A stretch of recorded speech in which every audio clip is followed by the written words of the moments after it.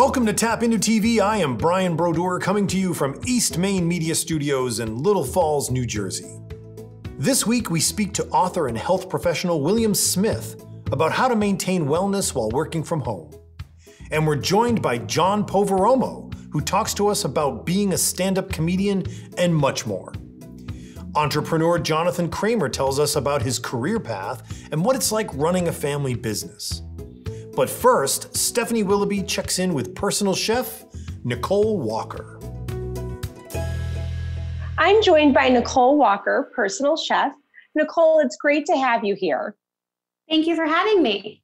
What's been going on with you guys? How is it being a personal chef and also managing your small business during the pandemic?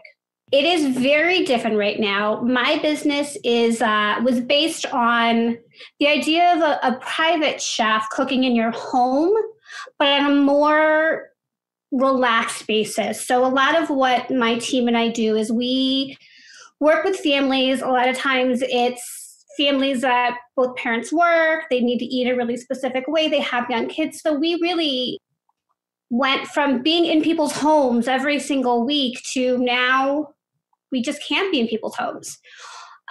So we have been doing a lot of donations. We've been doing a lot of feeding essential workers. We've been putting together things like Zoom classes, and we're currently working on a summer camp program via Zoom. I'm actually surprised that you have that much going on. I think that this general idea, at least when it all started, I think everybody kind of had to be like, okay, what's going on? And do I still have a job? And if I still have a job, how do I continue to do that job? So how did you come up with some of the ideas that you're having now and kind of keeping your business going? It was definitely a big change. So we are, for safety's sake, for my family, for my clients' families, we chose pretty quickly to stop doing in-home services. The idea of my staff and I being in the grocery stores and being in the public and then being in and out of people's homes, it made me really uncomfortable. And I knew that my clients were also a little bit concerned, and it was a struggle because I know that with the grocery store situations, people are really struggling to get food. And so for me, it was trying to make that choice of, do we stay in business? Do we turn to deliveries? Or do we just shut down completely? It took a long time to kind of settle on where we were. But as I looked around, I saw that there were so many people who needed to be fed. The hospitals, the nurses, they were all being taken care of, so to speak. As I spoke with more town officials and things like that, we realized that there are so many truly essential workers that aren't being recognized and who aren't being thought about by the bigger organizations. So, for example, I fed lunch for my entire town, the entire town of Bloomfield, all of their essential workers. We fed them a couple weeks ago. We did box lunches for everybody. It allowed me to keep feeding people, which is my passion, keep busy, and also do something good. You know, it's so hard sitting in your house all the time and you want to do something, you don't know what you can do. And for me, this is a way to kind of do something. So one of the things that I love about you and the way that you've been able to reinvent your business is that I do think that people forget that essential workers extends to more than our hospital frontline people, which are obviously like critical at this particular point. But there are so many school staffers that are still coming in every day to make sure that homeschool goes well. As you mentioned, there are mechanics, there are delivery people, like the list goes on. And I'm so glad that you were able to recognize that. The things that you've been doing during this time of that, what will you be carrying forward? We will be carrying forward the feeding people nonprofit side of it. So as I mentioned before, we are in the process of rebranding. We've been so lucky. We've had a lot of success in the last year and a half, and we're in the process of rebranding and kind of changing a little bit how we do things. And I'm actually starting a nonprofit arm of my business, working towards the idea that food is a right, not a privilege, and that everybody deserves to have good, clean, wholesome, natural food. And so what we'll be carrying forward from this time is really just that determination that everybody deserves to be fed. It doesn't matter who you are. It doesn't matter where you come from. You deserve good, wholesome food, and I want to bring it to you. So that is very, very much the philosophy and the attitude that we are going to be taking forward. I love your philosophy. I know that you are one part of the team of your family that gives so generously to the community there in Bloomfield. And I'm really proud to know you and really proud of the way that you've been able to conduct business and really just become who you were meant to be during this time. It's really beautiful to watch. It was great speaking with you today, Nicole. Thank you so much. You too. Thank you so much for having me. I really appreciate it. What is TAPintoTV? TAPintoTV is the flagship video channel within the TAPinto hyperlocal news network. Not only are we producing original video programming, but we're also developing branded content for industries including business and finance, health and wellness, arts and entertainment, and more. The TAPinto network reaches a dedicated audience of over 8 million subscribers and users, with over 30 million unique page views last year alone. Nearly 2/3 of the TAPinto audience views TAPinto content 5 to 7 times per week, and almost half of that audience bought a product or service because they saw it advertised on TAPinto. TAPintoTV content is automatically distributed to over 40 affiliate websites within the TAPinto network. And not only have we recently launched a dedicated Roku channel, but we produce a weekly half-hour broadcast television show on News 12+, which reaches over 3.5 million homes across the tri-state area. We know how to tell your story, and not only can we professionally produce it, but we can effectively broadcast it as well. For more information about how TAPintoTV can help you, visit tapintotv.net or email us at tapintotv@gmail.com.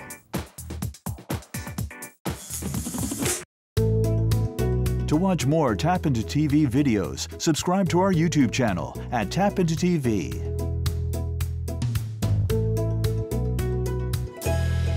I am joined by author and health expert William Smith. William, thanks for joining me. Yeah, thanks, Brian. Appreciate it. Great opportunity.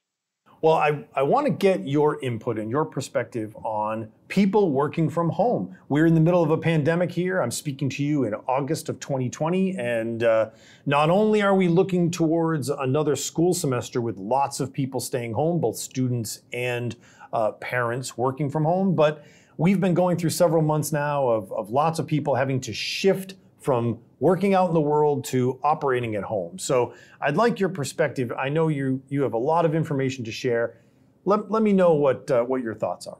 To set the tone, we have to kind of bucket a remote worker and somebody who's telecommuting, because I think the gig economy has pushed remote workers, whether it's freelancers, contractors. You have sites like Guru, Upwork, all these different publishing sites and creative content sites, Udemy, Teachable.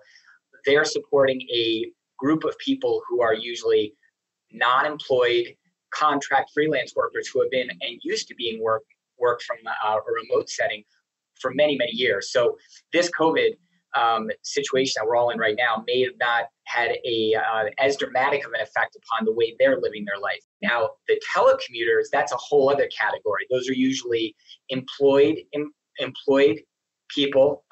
They are usually exempt for the most part, salaried employees that work at large companies, let's say in the state of New Jersey or abroad. A large percentage of exempt or full-time employees at companies are telecommuting for the first time. And I would just add some statistics to that to support that. Again, this trend has been going on for years, but the gig economy coupled with, unfortunately, COVID has pushed this seismic change at a much more rapid rate than anybody could have expected. In 2005, I think there was to now about 173% increase in people working remotely. In 2017, there were about 8 million people working remote consistently in the United States. And I think this latest statistics that I found by 2020, and this is for employed, those who are telecommuting, not a kind of gig remote worker, it's going to be about approximately half the U.S. workforce at some point this year, early into next year, that will be telecommuting to some degree. Wow, it's amazing. And thank you for pointing out that difference between a remote worker and telecommuting. Tell me a little bit about challenges that people may run into as they're working from home, maybe for the first time. So I think there's, when it comes to challenges, there's so many challenges. I think the initial challenge of working at home, especially for the first time, is your schedule and how you get your mind around that. You get up in the morning. A lot of people are used to, maybe it might be going to the gym, getting your kids breakfast. I'm just thinking about my day, right? And I've seen the challenges such as childcare. By far, that's for working families in this day and age with two working parents, by far one of the most difficult things. And I speak personally to that. I think another challenge is the schedule. We are not given as many boundaries anymore. I think when the telecommuting idea, and now with technology, there's an expectation, whether it's written or informal, that you are available more than maybe what you used to, because the common logic is, well, I'm not in the car 2 hours commuting every day. So I think the boundaries and the childcare are two things that jump out to me right away. Let me drill into that a little further. An area of your expertise specifically would speak to posture and physicality or physiology. Can you tell me a little bit about your perspective on that? Well, first and foremost, for those people who are working remote for the first time, okay, at telecommuting, undoubtedly they're not going to have a proper work setup at home. That's just the fact of the matter. Even in office, it's extremely expensive. And I tell you, for large employers, musculoskeletal claims are undoubtedly year after year one of the top spends and one of the top claims, right up there with cancer and other types of claims that go along with in their insurance plan. So you can anticipate, like the day is long, that there's going to be a spike in musculoskeletal claims within the next year or two. And they're seeing that because, number one, COVID has prevented a lot of people from getting the needed preventative care they need. And then that's going to drip over into insurance premiums, which are going to spike and roll over into what an employee pays from their healthcare plan. So if there are suggestions I can make from that perspective at working at home in terms of posture, it's not sitting, set a timer on your computer for a period of time. That's a great tip. I do that every 15 or 20 minutes. I'll stand up, move around a little bit.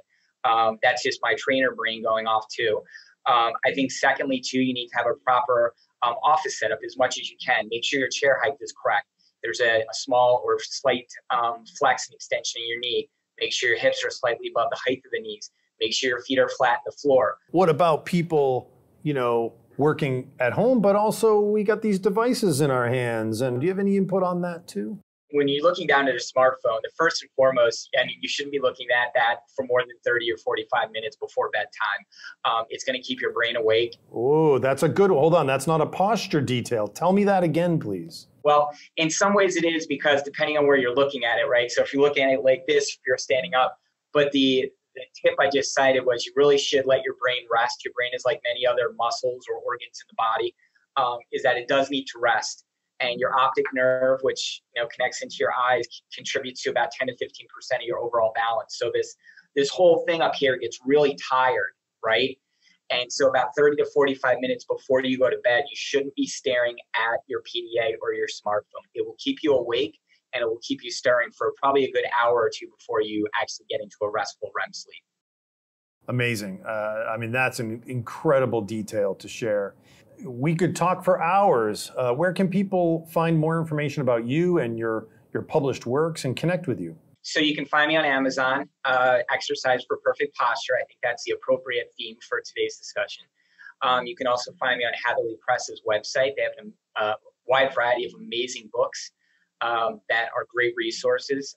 I would add another book to Exercise for Sciatica, which just came out and is trending very well. I write all my books or co-author them with many doctors and physical therapists, so I recognize where my scope of practice ends and where another one begins. And I look forward to sharing that knowledge with whoever would like to contact me. William Smith, author and health expert, thank you so much for joining me today. Thank you so much. I appreciate the opportunity. As our communities begin to reopen, it's important for businesses of all sizes to let their customers know how they're moving forward. And we're here to help. The Tap Into Network is the nation's fastest growing hyper-local news provider, and TAPintoTV provides unmatched video marketing capabilities. TAPintoTV utilizes multiple platforms, including broadcast television, social media, our brand new Roku channel, and don't forget the incredible online search rankings that our content delivers. When you're ready, we're ready. Call or email us today. We'd be happy to help. It's time to get back to business. Well, it is my pleasure to be joined by John Poveromo today. Comedian, actor, writer, cartoonist. John, thanks for joining me. Thanks for having me, man. I'm glad to be here. We had a good time at the Garden State Film Festival down in Asbury Park. It was a crowded room, and of course, with the pandemic, we didn't have that this year. But you know what I didn't know about you is that you have a cartooning background. Tell me about that. You know what? It's crazy. I love to draw. The two things I wanted to be when I was a kid were either a cartoonist or a comedian. So I had no real intention of making any money. Well, join the TV business, and you can try that one out. So that vest looks pretty expensive. Don't lie to me, man. That's a Jack Hanna original, isn't it? This is my weekend work. I'm working down at Turtleback Zoo. I gotta, pay the beer money. So. Oh, I hear you, man. I hear you. But yeah, so I wanted to do those two things, and I really thought for some reason cartooning would be way more profitable. So I've drawn cartoons for like most of my life, and then stopped for a little bit. And then, but once I started doing stand-up and going out on the road regularly, there's not a whole lot you could do in a hotel room by yourself. You know what I mean? Like, well, so, that doesn't get you into trouble, That doesn't get me in any trouble. Yeah, exactly. Right. And I wound up kind of just getting back into drawing again. And I would just draw cartoons of either bits that I thought would work well in cartoon form that I'd done on stage, or ones that maybe didn't work so well in front of an audience, but worked better visually. And then I like, following politics and stuff like that too. So it kind of helps me exercise that level of creativity. I like to have a lot of different tools in my bag when I'm working with stuff. So I have to ask the obvious question about influences. I mean, if you're talking about cartooning, were you turned on by comics? Was it newspaper, comic strips? Like what was inspirational? In high school, man, big Gary Larson fan, Far Side, Berkeley Breathes, Bloom County, Calvin and Hobbes, Peanuts, and Garfield too. I loved Garfield when I was a kid. What's crazy is I always feel like you find like obviously, Garfield's a great comic strip, is one of the most recognized characters ever, but it was kind of like a gateway drug for me as a kid because it's not very political, it's not very heavy-handed. Not a lot of satire too, but comedically, it's a very funny, visual strip. Sure. So I got into that, and it was kind of a gateway drug into like other cartoonists and stuff. And same thing with Peanuts, and then but Gary Larson, Burke Breathed for Opus and Bloom County and stuff, and Calvin and Hobbes are my favorites. Let's focus on your comedy, because you've certainly traveled around and been paying a lot of dues and getting some notice. Tell me about being on John Fugelsang's show. I was always a huge fan of his too. Politically, like he's a great political comic, super funny guy. Yeah. Has hosted or been a part of everything, even as I think he was a VH1. I think he was a VJ for a while, and I remember even watching him do that when I was a kid too. So now to be on his show as a panel, I've been on for almost 2 years now. Wow. Like once a month or twice a month or whatever, is huge to me. It's still kind of a big deal, even though I try not to make it sound like it. But in my head, most of the time, I'm like, holy, I'm on Fugelsang's show. It's crazy. And he's super smart, super fast, and he keeps me on my toes and really kind of helps me sharpen. Like when I go on there, I have to be prepared. So it makes you really, really, I mean, I'm pretty politically aware and active, and you've seen my Facebook page lately, but it's obnoxious. But it helps. Yeah. It helps when I'm on shows like that, because you have to be fast when you're on with him. I want you to give me a big download about what you're doing with your comedy. Now, obviously, pandemic has affected this, playing rooms live and such, but give me a little history, please, and then tell me what the future looks like. Yeah, so I mean, what I'm not doing, I'm not going out doing shows or anything like that. I don't plan on having a spread the virus tour. or anything like that, like most of these guys are doing. Yeah. I've been doing a lot of podcasts, a lot of interviews, a lot of stuff. I'm actually going to be doing my own podcast soon. It'll be on Monday nights and Thursday nights, called Dystopia Tonight. And it will kind of cover everything that we fear, I think, or whatever. And just this stuff. It'll just be a lot of talking. Another guy just talking to a camera.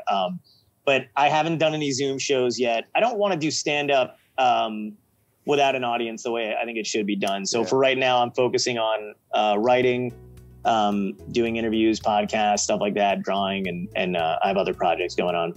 This is great having you on, and I'm thrilled you took time to join us. Thanks for having me, man. I enjoyed it a lot. Great to see you. Take care, John. You too, man. Bye-bye. Tap Into is a network of more than 80 franchise local news sites with more than 10 million readers. Bring local news to your community while owning your own business. Tap Into provides you with the training, support, and technology to help you build a profitable business.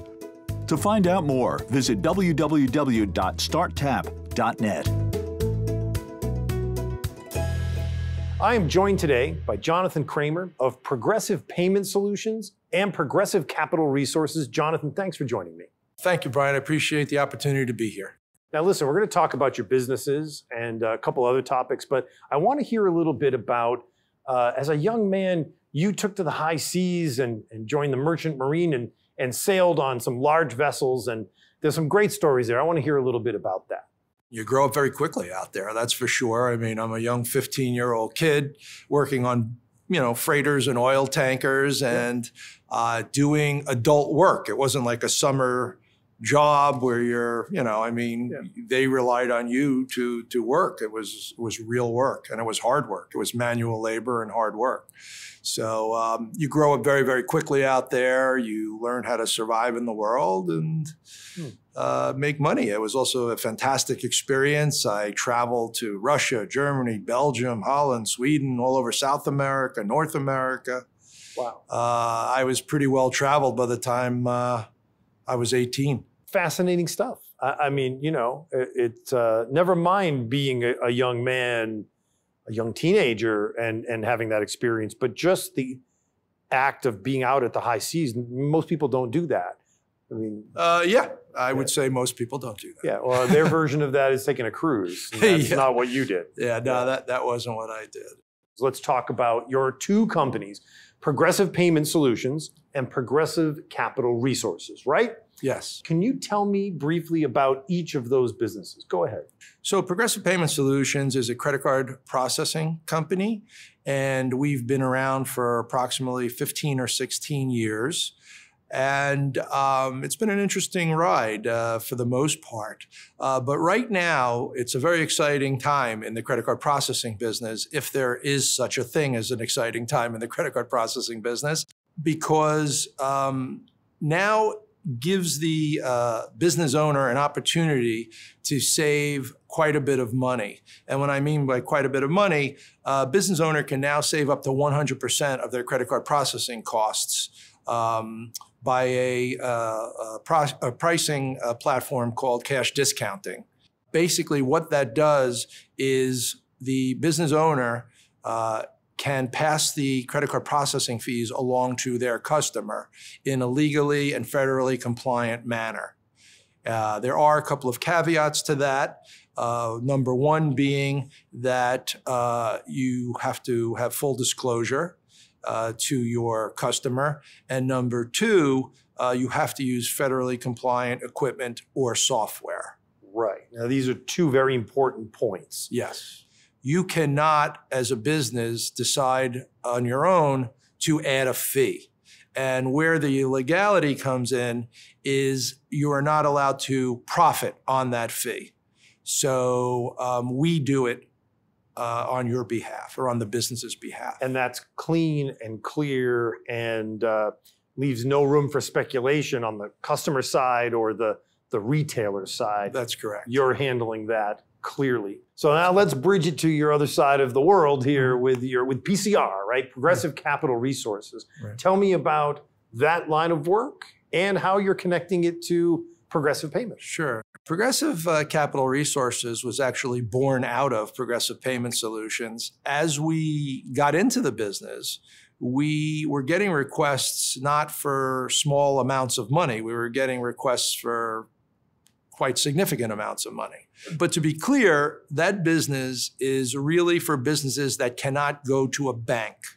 If you have a business that is bankable, then we're not the ones you want to speak to. Well, listen, what's bankable has been a question over the years, especially after the Great Recession. Sure. And certainly we'll see what the fallout of the pandemic will be from the financial sector side. Yes. So you're probably positioned in a good place. So please continue. So non-bankable businesses? Non-bankable businesses or businesses that need a facility over and above what a bank may offer them. And what we've done is we've gone out and we have formed relationships with various types of lenders, any type of lender that you could possibly think of. And when a business comes to us, we would sit down with them, discuss, what their needs are, how much they need, when they need it, what they're going to use the money for. And then we go to market and leverage our relationships and hopefully bring not only one opportunity to the table, but multiple opportunities to the table for a business to get the capital they need to grow. I'm going to shift gears. I'm interested in your work with your family members in the business. Your two sons work with you in these two companies. Yes. Tell me what that's like, both the challenges and the positives. Tell me about that. It's probably a little bit more difficult to be a boss slash dad. I mean, Sure. It's hard to kind of make that distinction at times. Sure. And most of the time I cave and I'm dad. But I'll be honest with you. But, as I said, I mean, things have been going pretty well so far. Yeah. And look, they've only been with me for a couple of years, 2 and 3 years. Respectfully, between the two of them. Yeah. And it takes a while to build a foundation, but they've been very, very productive. They've learned a lot, and they have absolutely become master networkers. I had them networking with me professionally since they've been about 15 years old. I would bring them to networking meetings, ABA in particular, and I introduced them to networking and learning how to leverage their relationships. Well, perfect segue. Let's speak about ABA. You're a member of the American Business Associates Business Development Group.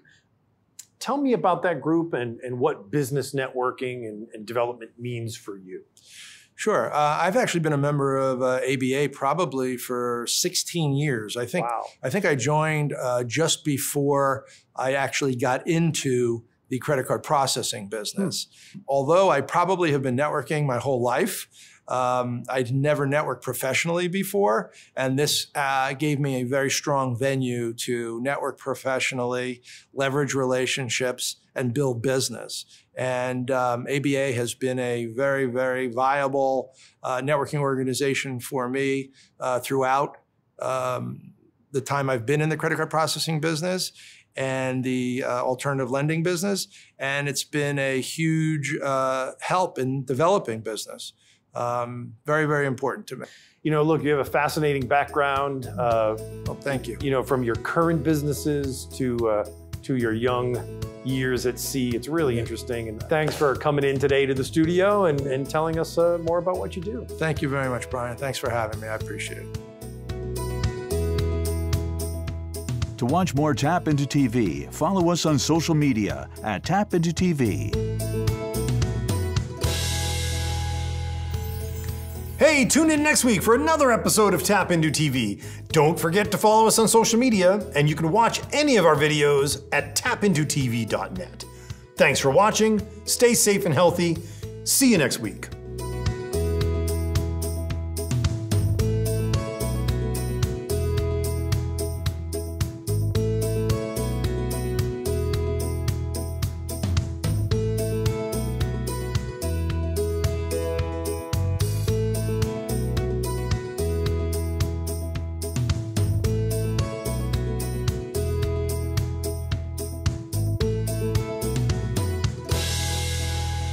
Here we go. Hi, Fred. How's the old golf game? Don't ask. 6 inches of snow and a blizzard on the way? What do you got in mind? Oh, how about some golf at Pebble Beach Saturday afternoon? Great. Anything to get out of here. When you're ready, Lepley's ready. All right, here's what we'll do. We'll meet at the El Centro about noon, have some lunch, and then we'll tee off.